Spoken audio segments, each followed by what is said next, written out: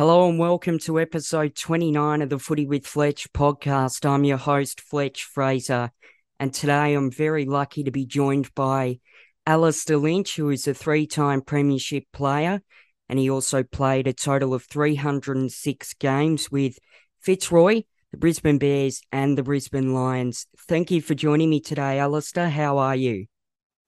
G'day, Fletch. Yeah, no, absolute pleasure to be on your show. So looking forward to chatting. But I do see that Carlton flag behind you there. So you're obviously a loyal Carlton man. So good to see, and good to see that they're on the rise again. It is good to see, and it's going to be great to talk to you. You're, of course, a big footballing, I guess, royalty within Australian football. You've won the three flags. How did your football journey sort of begin? I suppose like a lot of young Australians, love playing all sorts of sport as a kid, and probably played mostly footy and cricket. And yeah, you always have dreams of playing at the higher level. And I suppose growing up in Tassie, where I grew up, in a small town of I think about 4 or 5 thousand people, a town called Wynyard. I think my aim was hopefully to play in the senior team there at Wynyard, which ironically I never got the opportunity to do. But yeah, I think that was what I wanted to do, and everyone sort of loved going and watching the footy on a Saturday afternoon. So yeah, just having fun with my mates and playing footy back in Tassie was how it all started. Now, obviously, at the moment, there are discussions about a Tasmanian AFL team. You must be pretty excited about it, given that you were also included into the Tasmanian team of the century. What are your thoughts on a Tassie team? Yeah, I think Tassie deserves a team, and they've been well, Tasmanians are passionate followers of AFL footy in general, and it's been a massive contributor to the history of AFL football all around the country, not just those that have stayed home in Tassie, but you look at the contribution to the AFL team of the century and so many great players that were picked in that side. There's a number of them from Tassie, and I think over most generations, Tasmanians contributed enormously to the game. And I think as long as the business case stacks up, I mean, it's got to do that. But I think Tassie can present a business case that will allow them to thrive in the AFL. And I think in the coming weeks, next couple of weeks, hopefully Tasmania will be granted a license. And yeah, I think that'll be exciting for all AFL followers. I think members of almost every other club, although they're going to obviously support their club, like you with Carlton, but I think a lot of people would like to see a Tasmanian team in. So yeah, it would be an exciting, or probably a nerve-wracking next couple of weeks. Then an exciting build up to the first game that Tassie plays, hopefully. Now, you played 120 games of footy for Fitzroy for 7 years between 1986 and 1993. What was the difference between your time at Fitzroy and then the Brisbane Bears and the Brisbane Lions? Yeah, well, that as you said, I was drafted in '86, so I think it was about October or November of '86. Now, actually, I didn't go over for that next year of 1987. I stayed at home and played footy in Tassie with the Hobart Football Club, and then went over for the '88 season and had a great time playing with Fitzroy and some lifelong mates are still from those days.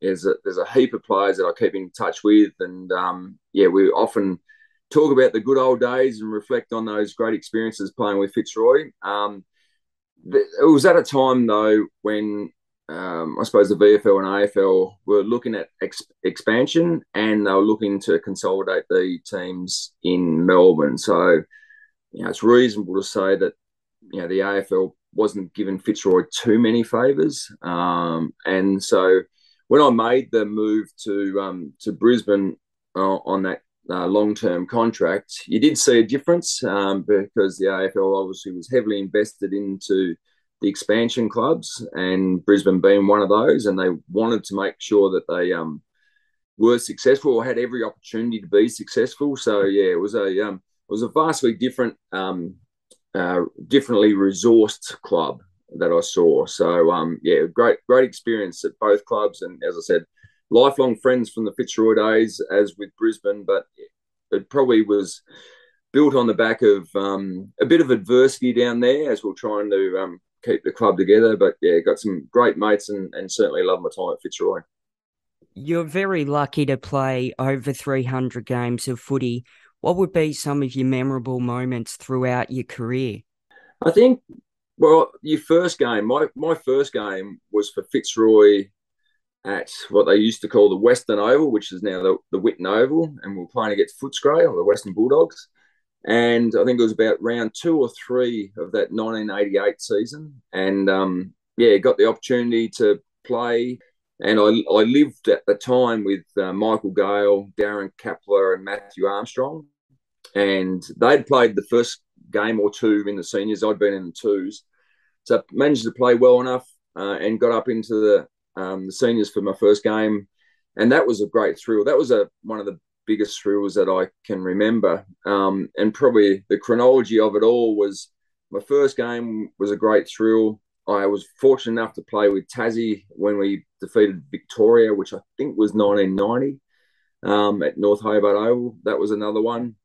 And then some standouts, obviously, and probably my fondest memory was, or the fondest memory of a game was the 2001 grand final when we were very lucky to win the first of 3 premierships. So yeah, there's numerous games, numerous moments, numerous very good experiences. But yeah, those probably 3 are the ones that stand out for me. Now, a listener wants to know who would be some of your favourite teammates to play with during your journey. Favourite teammates? I think, well, the guys I live with, because we sort of arrived at similar sort of times, Michael Gale, Matthew Armstrong, Darren Kapler, but they were great. We'd all come from interstate with Caps coming from South Australia and Maddie and Michael coming from Tassie. So that they've always been good mates and probably like a lot of people that have had mates through footy. Unfortunately, we don't catch up as much as we'd probably like to, but yeah, we touch base on a semi-regular basis, and that's always good. And then, I mean, you can go through so many people. Yeah, Paul Roos, John Blakey, Paul Broderick.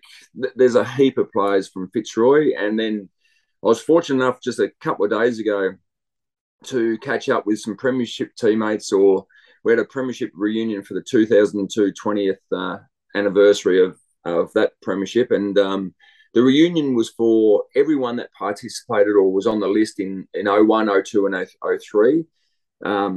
Partners, staff, coaches, and to catch up with those guys for about 8 hours over a few quiet beers was reinforced how many great friends that I've been able to have and great people that I've been able to meet. And there was plenty of laughs there. But yeah, you could name pretty much the whole team or the whole team. So yeah, that was great, and that was probably the freshest one in my mind. But meeting with those Premiership teammates was fantastic. You're lucky to play with so many fantastic teammates, and it's funny you mentioned Paul Roos because that question actually came from him. So it's great to have the great man sending through a question for you. What were some of your emotions when the Fitzroy merge occurred? Yeah, that was a really difficult period. It was a difficult period. And you mentioned Roosie. It was difficult for a lot of us that had started our careers at Fitzroy and had gone through a tough few situations. Many people mightn't remember that there was a merger between Footscray and the Fitzroy Football Club. I think it was the end of '89. And then it was sort of demerged or didn't go through with it, and that made it hard again. So a few of us had left before the end of Fitzroy, and although sort of Fitzroy, when it finished in its own right, sort of merged with the Brisbane Bears to become the Brisbane Lions, and essentially that I was reunited with my old club. That was still a really difficult period because you wanted Fitzroy to stay as a club in its own right. I actually felt if it was going to merge, the Brisbane merger was probably the best option, whereas the history of the Brisbane Lions Football Club is 100 plus years of the Fitzroy Football Club and 10 years of the Brisbane Bears. And I think so that history is always going to be retained and well and truly respected.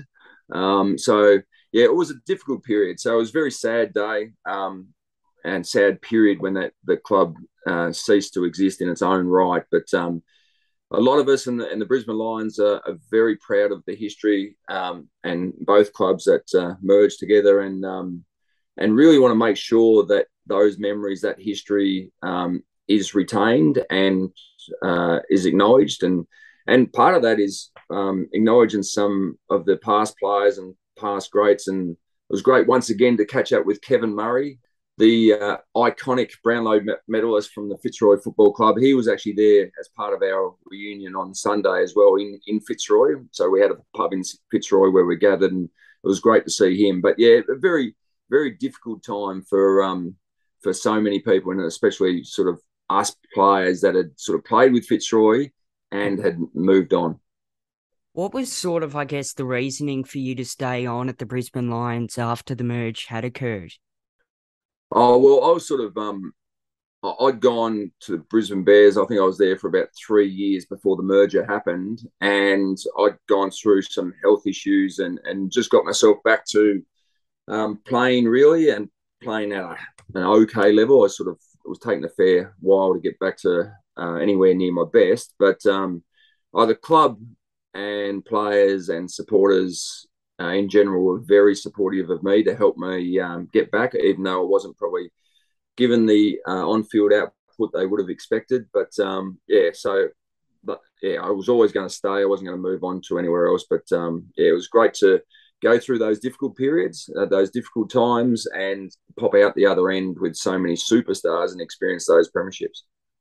You mentioned those premierships and all the superstars that you played with. You captained the club from 1997 to 2000 alongside Michael Voss. What was it like to captain the Brisbane Lions during what was probably time before the success really started? Yeah, it was a difficult time, and it was probably the merger. We probably didn't handle the merger as well as we might have. I think basically, I think it was the best 8 players from Fitzroy were just plonked in with the Brisbane Bears players. But there should have been a lot more work and time spent to the integration of the players. And so it was a difficult time over the next couple of years. And we needed a change. We had a change of leadership with Lee Matthews coming into the club. And he set us on the right path to make sure that all the players understood what the new club meant, where you sat in the club, and clearly defined roles. And things turned around there. But I was given the captaincy, and when Lee joined the club in '99, I actually I volunteered to stand down because I still wasn't doing all the training. And I can assure you, if you're sitting on the sidelines for a lot of the really hard training sessions, that's a bit tough. Although the guys are probably doing it tougher out in the field. So I felt like I wanted to stand down. Lee wouldn't accept that, and I pushed again the next year. I finally got him to understand my motivations to actually stand down. It wasn't going to change me as a leader as such, but we had a young star, Michael Voss, and I thought it was his team to lead by himself. So he took over and continued to take the club up and see those premiership years. You've played with some great players like we mentioned before, and you've had a number of fantastic coaches. What was your relationship with Lee Matthews like during your time at the Brisbane Lions? Well, it started, I think a lot of us, when we saw Lee Matthews walk through the door, were in awe of him and idolised him as a great player. And obviously he'd done a lot at the Collingwood Footy Club. And he'd spent a couple of years in the media, but he's an icon of the game. And so once he, arrived in Queensland, it gave us a lot of credibility and gave us a lot of hope as well. He united the group that was fractured at the time, and that's not just fractured. Not saying just on field or anything like that. The club was fracturing off field as well, and so he united the group, and it was great. I used to love and I think modern sport, you have a lot of meetings all the time. But I used to always love the Lee Matthews meetings. He was great at making the most complicated sound simple, and he was great at uniting the group, and he was great at empowering individuals to do jobs. And so, yeah, no, Lee Matthews, it was pretty intense as far as coaching is concerned. He sort of wasn't one to just joke or laugh at different times, but yeah, even Sunday, we saw him doing an interview up the front, and he was cracking jokes, and he's very much more a relaxed man now. But now Lee Matthews was a super leader, super coach. Obviously, he was a super player as well. But I think Lee sometimes understates his value. I mean, he just sort of says, he'd wind us up, send us to the race, and away we'd go. But no, he united the group both on and off the field, and he gave us so much direction and belief. And yeah, I think a lot of our success goes to Lee Matthews. You're very lucky to be able to be coached by Lee Matthews. He's a champion of the game, as you are as well. You were the player who had possession of the ball in the 2001 Premiership when the final siren sounded, and it was the 57-year Premiership drought for the Lions had finally been broken. What was that moment like for you in the history of the Brisbane Lions, but in your career as well? Yeah, as we touched on earlier, that's the number one sporting moment that I've ever experienced. And I think we'd been on a 16-game winning streak. And so, things were going pretty well, but you didn't really have time to reflect or think about what you were doing as far as the enormity of our winning streak or the where we were on the ladder and the possibilities, because, again, what Lee was so good at, it was getting us to be in the moment and thinking about what can I do next and what am I actually needing to do right now. So we lived in that moment, and it was almost like that final siren was almost a bit of it felt like a bit of a surprise. Like, you weren't conscious that, oh no, the game's over here, we're going to win this by whatever we won it by. But the siren went, and you're going, oh shit, we've won. And then that instant was a surge of adrenaline through your body, which wasn't a conscious thought, but it was like it was why it was so special, because of what the club had been through, the ups and downs. You touched on before, broke a drought since 1944 was the last Fitzroy Premiership. It was the first Premiership for the new entity, the Brisbane Lions, and the individuals like us all had a heap of ups and downs to get us to that moment. And so, like, I had my ups and downs on the field and off the field, and everyone did. So that final siren, to have the ball in the hand, it was like a signal that, yeah, we've made it. And we got to celebrate those moments. And you still do celebrate, really. I mean, it's not something you consciously think about, how good were we or anything like that. But what Lee used to always say to us, he said, with team success, the individual get rewarded as a byproduct. And I can honestly say that us individuals are still getting rewarded. So we still have moments where, whether it's, opportunities to coach in the AFL, like so many of my ex-teammates are and have over the last 20 years, or whether it's in business or whether it's, doing things like this, we're still getting rewarded because we get to talk to you, Fletch, about great times. And if we hadn't have been in those great teams, I'm tipping you probably wouldn't give me a call. So as Lee always said, the individual is getting rewarded, and we continue to. You're very lucky to be part of such a successful club. And you mentioned that a number of your ex-teammates went on to become coaches. Did you ever see those players go on and become coaches when you were at the club? And did you think that they would?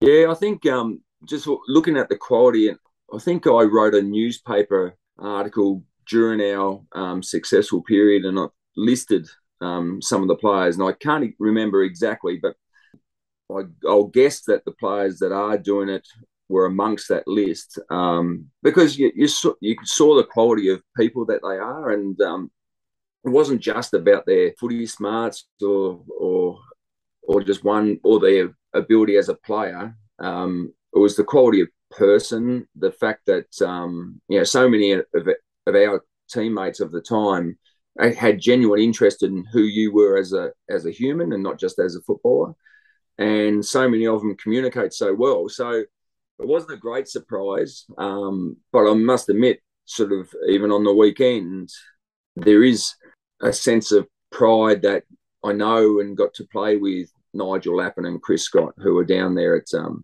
the Geelong Football Club. And I think that's what I love now. I mean, I still feel I am definitely a Brisbane Lions supporter, but whether I'm watching Craig McRae coach at Collingwood or Vossi coach at Geelong, it's hard not to get drawn to actually want to see them do well and actually, almost as bad as it sounds, barrack for Collingwood and Carlton at times. And certainly I've done that over the last few years with the Geelong Football Club as well. Did you ever want to get into coaching yourself after your playing career had sort of finished? No, I was finished at 36, and we didn't train that hard, I must say, but we trained pretty much every day. So I was just worn out from the whole football environment and the time we were spending at the club. And what we do know that assistant coaches, and probably even more so now, they work incredibly long hours, and as do the senior coaches, but they work incredibly long hours. And so at the time, I wasn't interested. I wanted a break. I wanted to try do something outside of footy, which I've gone on and done. And ironically, I think it was the week after my career finished in 2004, after we lost the premiership lost the grand final to Port Adelaide, I did get a call from Mark Williams, Choco Williams, the Port Adelaide coach, and he did offer me a coaching role for the 2005 season with Port Adelaide, which to start with, I was worried it was Roosie playing a joke on me.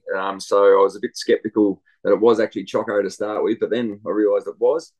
So I had an offer. I had an opportunity to also stay around at Brisbane if I wanted to. But yeah, I just wanted a break and wanted to start something different.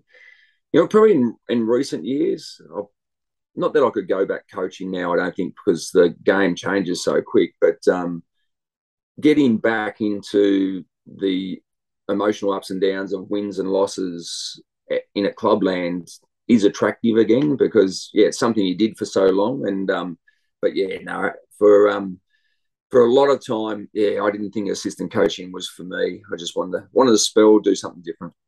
And outside of footy, what are some of your interests? Because like you've mentioned, so much of your life has been in and around footy. So what do you sort of do to get a break from your media commitments with Fox and even when you were playing?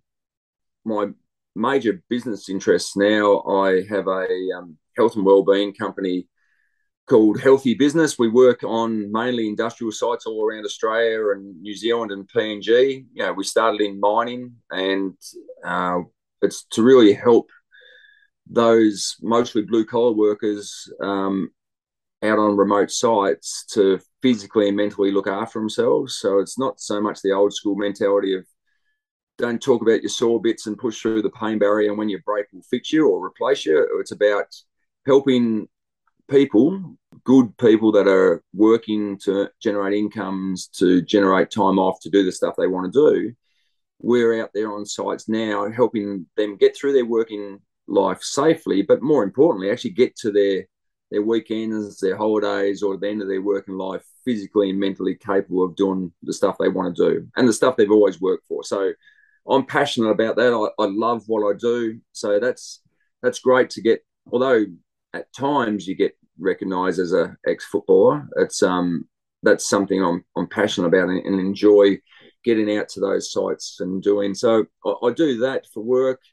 I'm a director of a leadership business as well. And I must say that, like, what I do in business, I'm drawing on all the lessons that we learnt from football. So I draw a lot on Lee Matthews' leadership style. I draw on my battle with illness and what we did at the point Brisbane Lions, where it was about understanding what nutrition you needed, what activity you needed, hydration, how to make sure that you looked after those around you with mental health issues as well.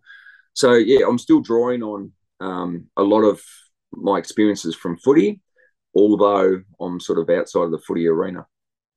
You've got a great career outside of footy and you're a great person, Lynchy. So thanks very much for joining me today on the Footy with Fletch podcast. It was great to talk to you. No worries, Fletch. Absolute pleasure to talk to you. Congratulations on the show, and I hope those Blues and Bossy can look after you in the coming years, and you can see some success like we've seen on the weekend with Geelong. Thank you very much, Alastair Lynch, joining me on the Footy with Fletch podcast today. Goodbye for now.